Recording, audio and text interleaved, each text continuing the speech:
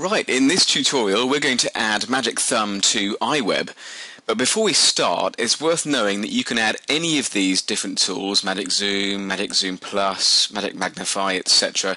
onto iWeb using very similar instructions to the video that we're going to show you now. So let's have a look. This is Magic Thumb enlarging different images. You can try this out on our website. Click the image and open it comes. Right, let's download the zip file. We're going to save that to our desktop and double click it to open it. Right, that's unzipped onto our Mac. Let's go into iWeb, and here we are at the opening screen. We'll make a blank page, and here's our page, and this is where we are saving it. So I'm just going to leave that folder location. That's saving it to my desktop. We'll change this text. Just type something in here. Okay, and then we'll add some more text down here. Let's add just a short description about the product that we're going to be adding. So here's just some text. Okay. Here are my images. Now I've already saved these. These are the images of the different products that I want to add. And in this folder is Magic Thumb. That's come from the zip file that we downloaded. So we'll take out the Magic Thumb folder from there. You can see that it's got a graphics folder and then the CSS and JavaScript files. So we've got the images folder and the Magic Thumb folder, and inside the images are two images. We're looking at the small one there, and here's the large one. They're identical images. The only difference is that one is much bigger than the other. So we'll need to use those for Magic Thumb. Right, we're going to insert it into that gap below the heading. But before we do that, we are going to just publish the site. Let's give it a name. That's the name of the folder. Okay, and it's published. Right, so now let's have a look at the page. There's our page with our text on it. Okay, the next thing to do is to add an image. So we'll go to our test website, the folder with all our files in it, and we'll drag in the product images and the Magic Thumb folder into our site.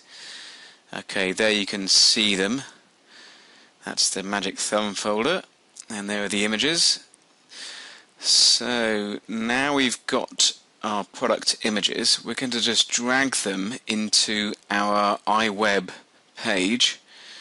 Let's grab that one and just click and drag it and drop it onto our page. Okay, and there it is. So that's the small image. Now we're going to link it to the very large image. So we'll come down here to the corner, to the Hyperlink tab, enable a hyperlink, and link it to a file. And then we're going to choose the file, back to the images folder, and there's our big one.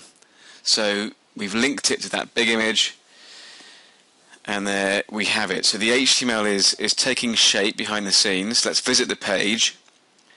There's the image, and click it, and you can see that it's enlarged just the image. So it's actually opened that JPEG. So the next thing we need to do is edit the page in text edit. So we'll just find text edit. It's a standard Mac program.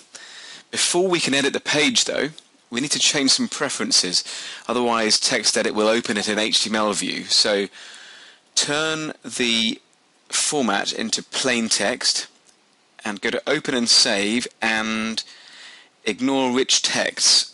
That should be ticked as well. Right, so now we've saved the preferences, we can open our blank.html file within our page. So there's our page.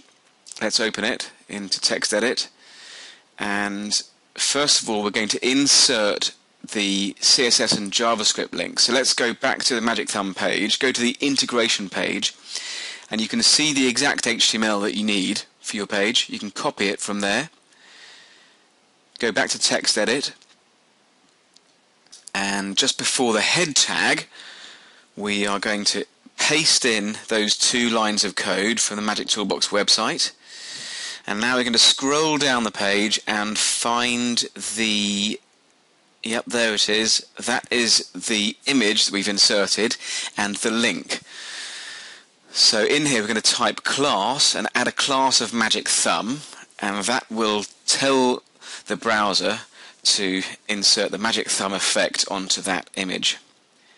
Right, back into Firefox, let's go and test it. So we've saved the page, refresh it, and there it is working. So clicking the image and it's opening up and closing with Magic Thumb. Okay, let's now do something a bit different with it. Let's add some customization. We'll put some background behind the image. Let's copy this code again from the Magic Toolbox website. It's going to add a background color. So we'll go back into the page, into text edit, and we're going to add a rel tag with a background opacity of 70. Okay, that's done. Let's save that. Back into Firefox, and let's refresh the page again. And now we can see when we open it, it's changing the color of the background. So that's it. We've installed Magic Thumb, and I hope you enjoyed the tutorial.